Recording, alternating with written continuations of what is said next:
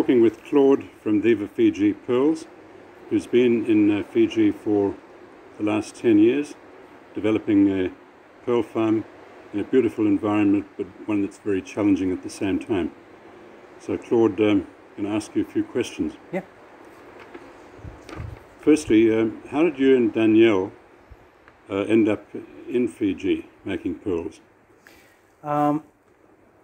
I studied in biology because I always had a fascination with the sea. But when I saw I couldn't get a job, I switched to business school. And then I met Danielle and we started an advertisement agency. But all the time we were working in advertisement and in graphic design, the longing for the sea was always there. And at one point we got fed up with the rat race and we sold all our assets. And we bought a sailboat and went sailing around the world. And during our travels, we made the big step of crossing the Panama Canal, and we ended up in the South Pacific. And as we were traveling the South Pacific, we arrived on a group of islands 1,000 nautical miles south of Tahiti, who is the capital of the production of the Tahitian black pearls. It's the Gambier group of islands, and on that island we stayed for a few months, and we met a guy who became a dear friend of ours. And he showed us around what was the industry, how it was working.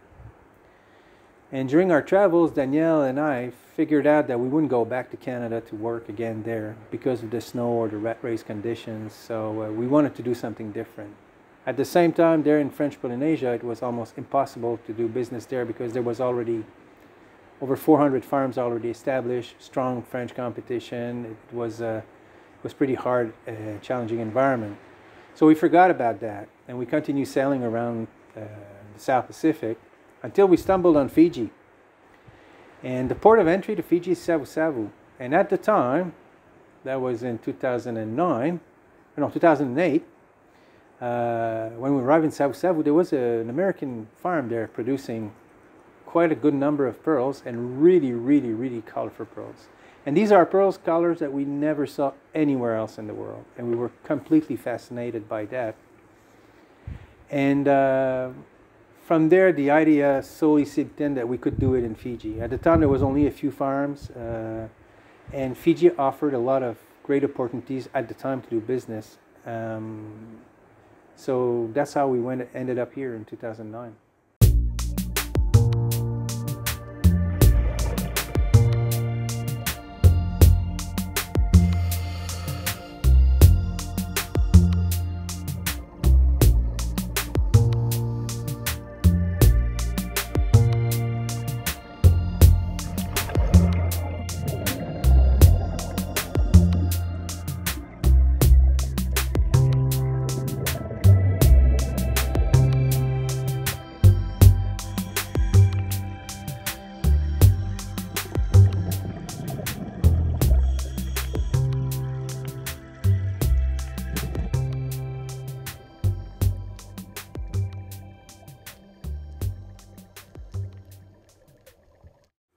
Can you explain a bit about the process of making pearls?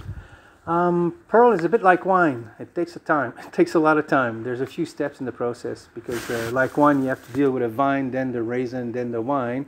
It's the same for pearls. First of all, I always say that it's farming. It's like cattle farming.